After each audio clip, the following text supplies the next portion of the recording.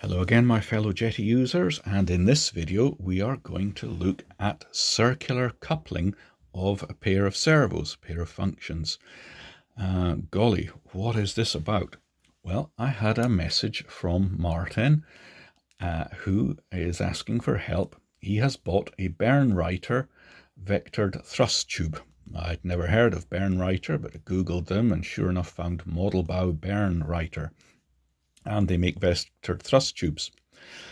And Martin sent me a photograph of the instructions, which I have done a drawing for you, which is basically, there were the instructions with some words saying, maybe you could use a sort of mixery thing to achieve this.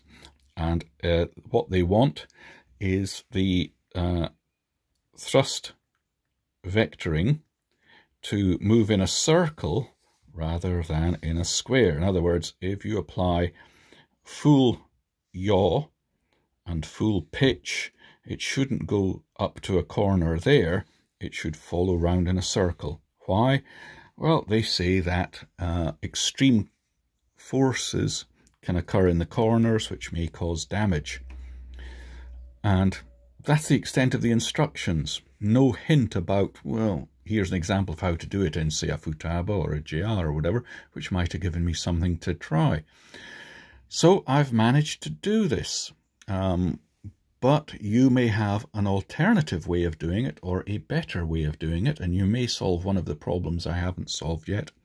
If you have, please tell me in the comments below, and if I can get it to work, we'll do a video and credit you with your wonderful design here. What's the problem? Well, suppose you move full yaw out to here with the stick, and the servo follows out there, and so the your little vectored thrust tube sitting in the middle comes out and sits out here. Lovely. You push on full pitch at the same time, and the pitch servo moves the vectored thrust tube up to here. And what Bernreiter are saying is, no, we can't have it going round the edges of the square. We need it to move in a circular path as you apply a combination of forces. So if you apply full yaw, you can come out to here, that's fine. But if you start applying the pitch, the vectored thrust pipe cannot go up here in a straight line. It must follow around that curve and only come to here. Okay, and then as you reduce the yaw on it, so it can come up around a curve here until you've got the full pitch. Okay, now designing a little program to do that in a straight line would be dead easy, no problem at all. But if you do that, you've lost all the possible travel inside there. So working out a way to do this really caused me some head scratching. And as I say, if you've got just even an alternative or a better way of doing it, do let me know in the comments. What I'm going to do is just go through the programming of it and stick the numbers in. And if you just want to copy this and put the numbers in, it will work. And what I will do then afterwards is carry on and show you all the trigonometry required to come up with the numbers that I came up with. So if you want to understand why I'm using those numbers, I'll do it in this second part of the video, or second part. I won't do a separate episode, I'll just put it at the end of this, so that you don't have to sit through all the trigonometry if you don't understand it or find it boring or just want the numbers in. We'll go through the programming first. A couple of thoughts come to mind. If you're using a gyro with your vectored thrust, unless it's got some amazing programming in it, it's just going to go bang, bang, bang, bang, bang. It will not follow a circular path when it needs to use the two components. So how do you overcome that? Well, the simplest thing to do is when you're programming your gyro, don't allow it 100% travel. Inactivity alarm. Silence. Limit it to 71%. 71% travel, because that if we follow the 45-degree line, then 71% yaw and 71% pitch, and you won't exceed this point here. Yes, you'll end up having a gyro that can only work then in that box out of the whole thing, but at least it would stop it intruding into these corners. You'd lose these bits here, but then the gyro tends to work pretty fast and maybe not need it anyway. How you do that, it depends on the gyro you've got, how you teach it in, whether you can connect it up to software and reduce its travels, whatever, that's up to you and the gyro you're using. Another thought that comes to mind is the way that I've managed to get this to work is that this curve applies at any point rather than being a limit. So if you push on your yaw out to here and then start pushing in pitch, ideally what you want is that you could push more and more pitch all the way up until you meet the curve, and then it would limit the pitch. But what's happening is that the sort of curve demixing is always working. So instead of going straight up there and keeping a constant yaw, it will curve off a bit. Yeah, and therefore the yaw will reduce as you push in pitch, and you'll meet the curve somewhere up here. So if you've got yaw in and you start to push in pitch, the yaw will reduce. If you've got pitch in and you start to push in yaw, then the pitch will reduce. So there is a bit of decoupling going on, which is not ideal. If you have a way of solving that, great. Again, if it was straight line, dead easy, because the coordinates of a straight line, the x and the y, always add up to a constant. But with a curve, it's the yaw squared plus the pitch squared equals the square of the radius. So if you take the square of the radius as a constant, because square of 100% would be 10,000, we're using percents as a whole number rather than the fraction. So the value here would be 100 and 0, which gives you the 10,000. The value here would be 0 and 100, which gives you 1,000. But the value here is 71 on each of them. So they don't add up as 71s to a constant, but they do, if you square them, add up to the 10,000. And we can't program that in nice and easily. So that's why we end up having a bit of a curve in all the time. Otherwise, we could easily make a logic switch that says when x and y, or pitch and yaw, mix together equal a certain number, only then does the mixer switch on. Right, enough of all this faffing about. Let's have a look. Now, we're going to build up curves that reduce the travels as required, and there's two ways to use them. We can use the curve as the switch in the dual rate. So for instance, we could take the pitch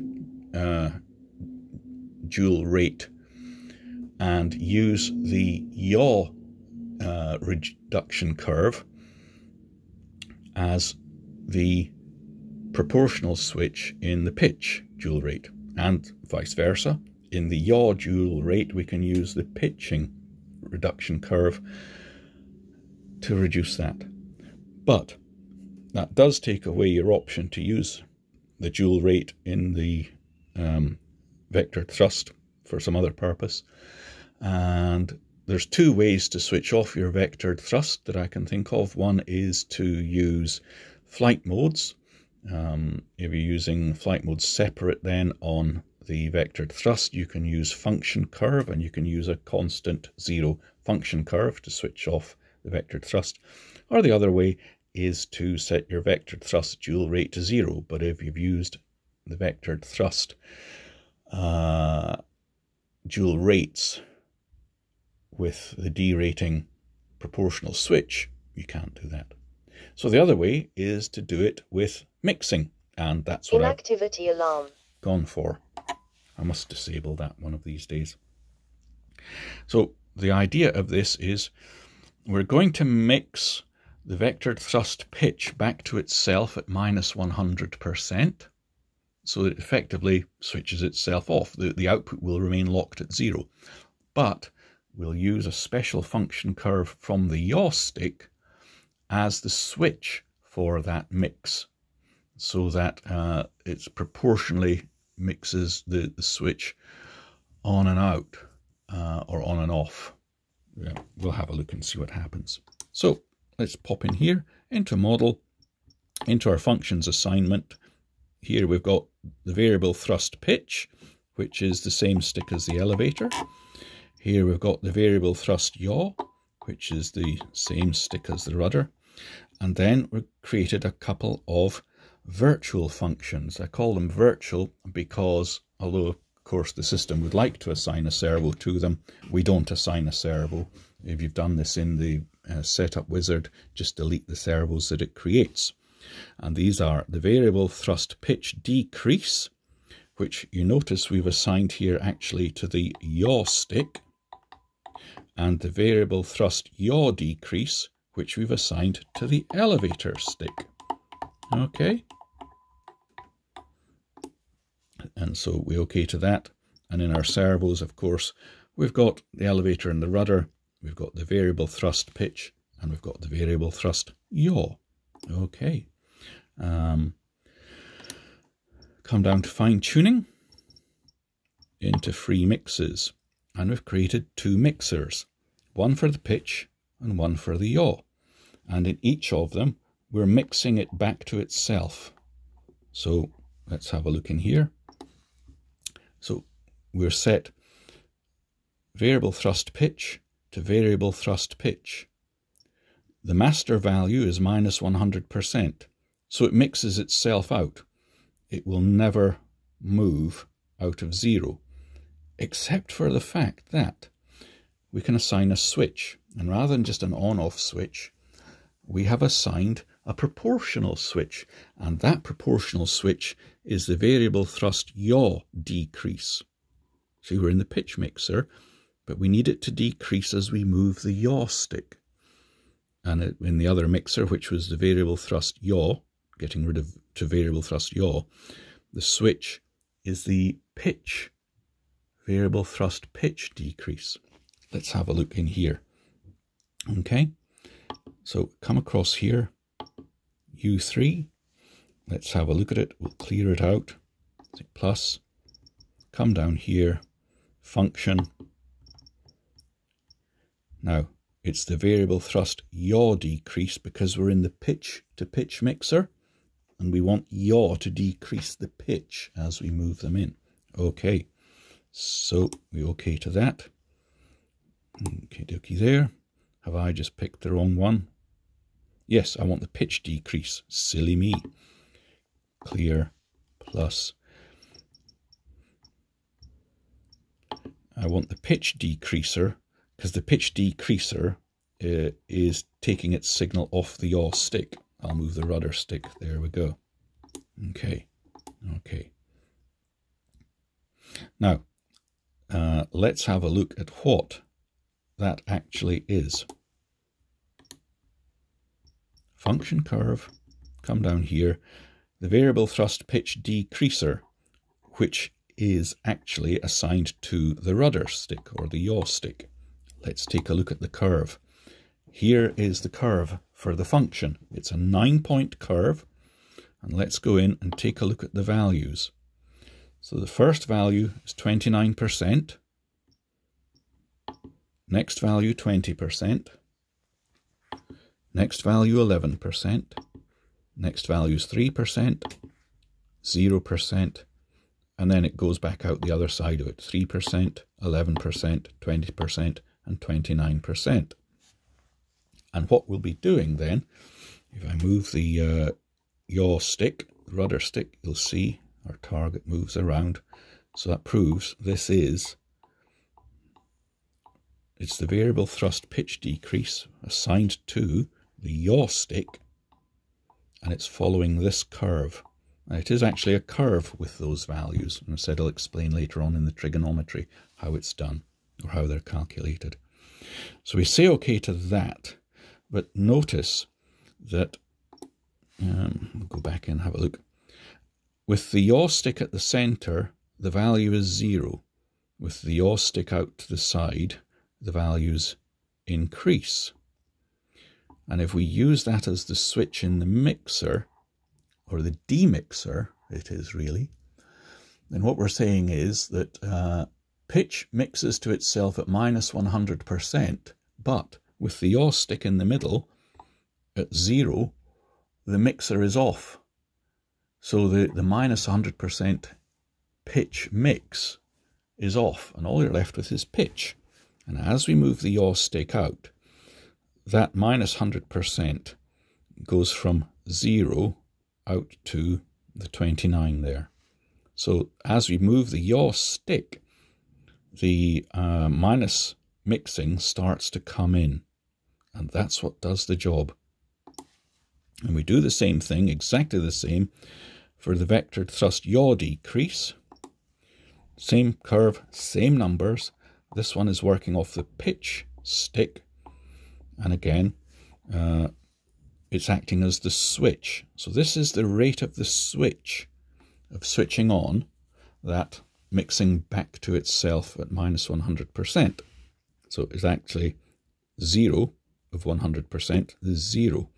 So that the mixer is effectively off, and if we push in full pitch, we'll get 29%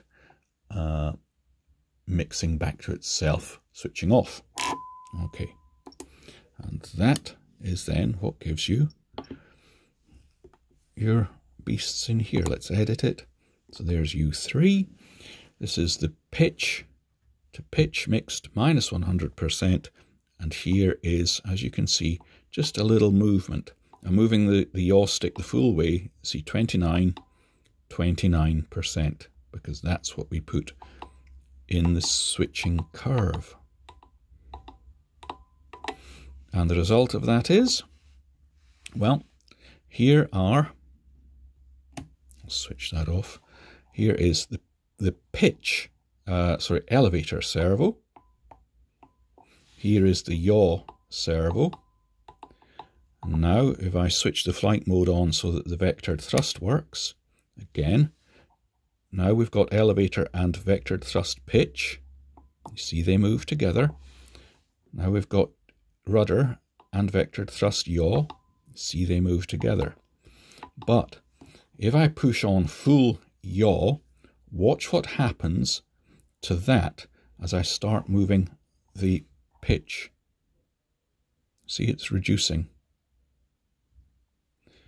And they reach a maximum both of 71%, which is the sine of the 45-degree angle.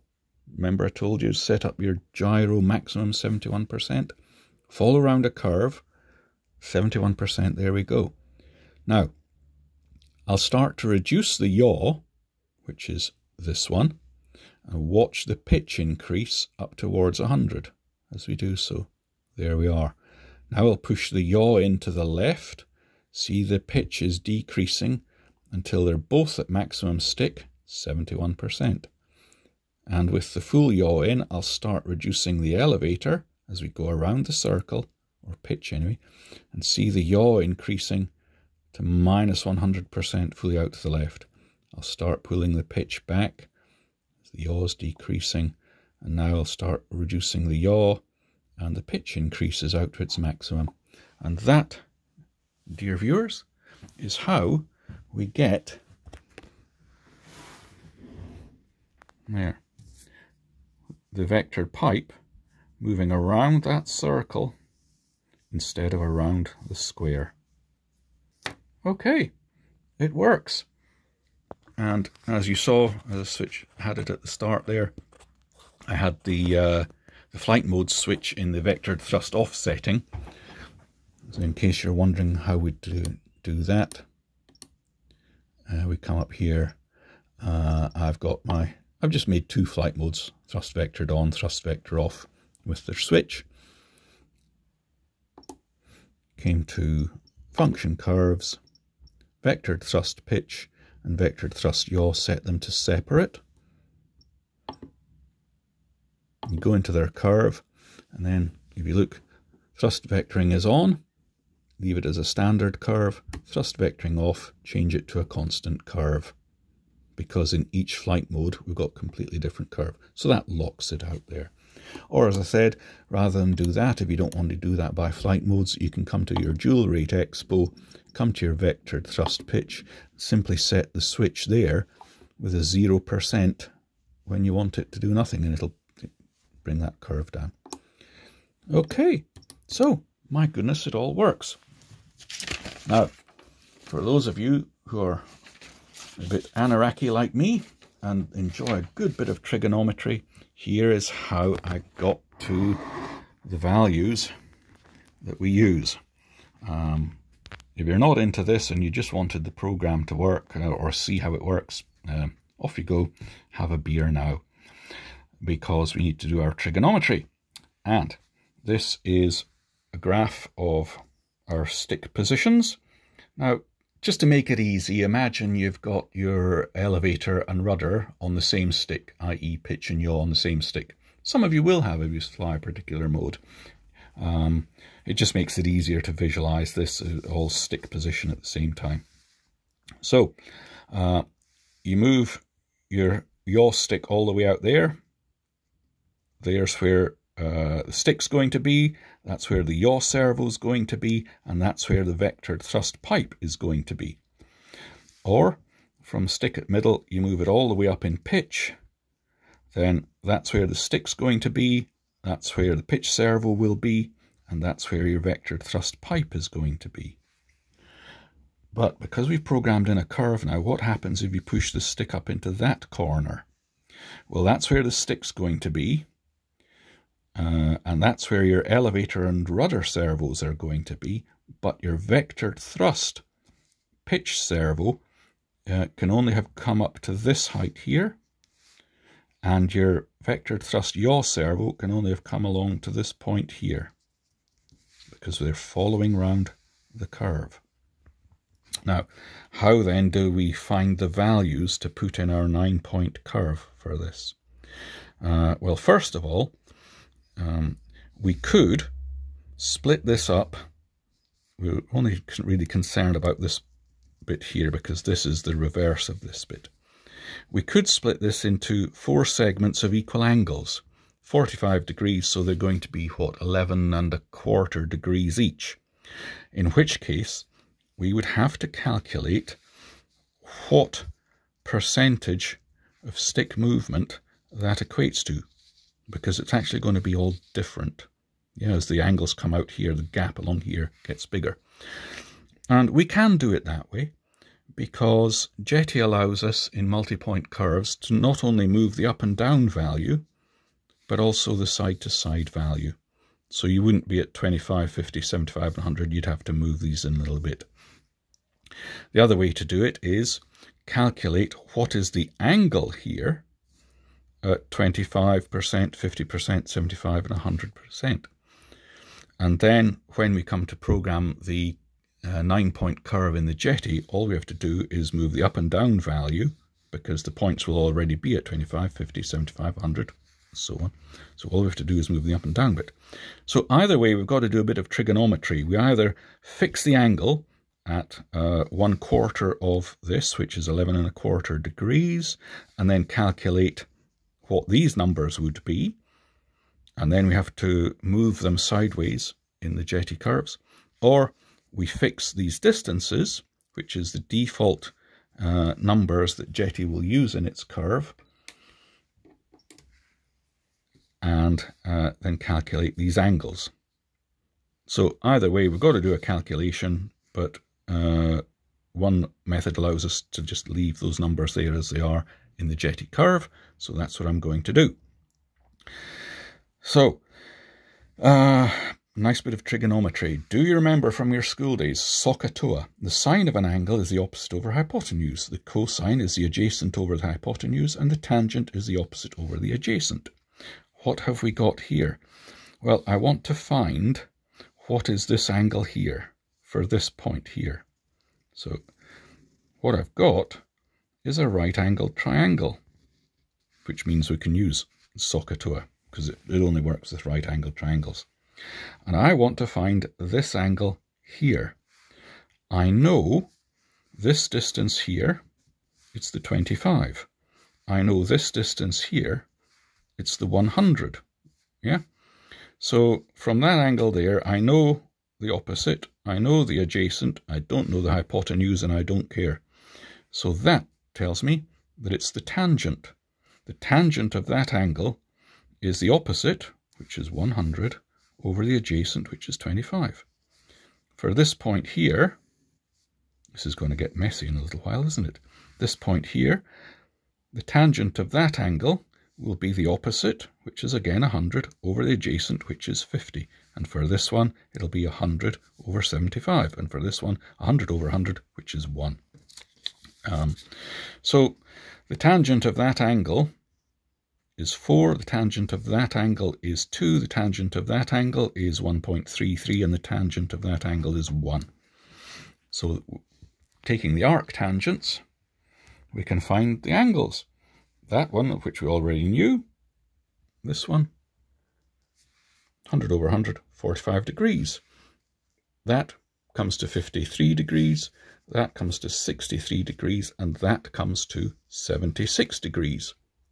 Okay, what do we do with that? Well, what we now want to know is the height at each of these points on the curve.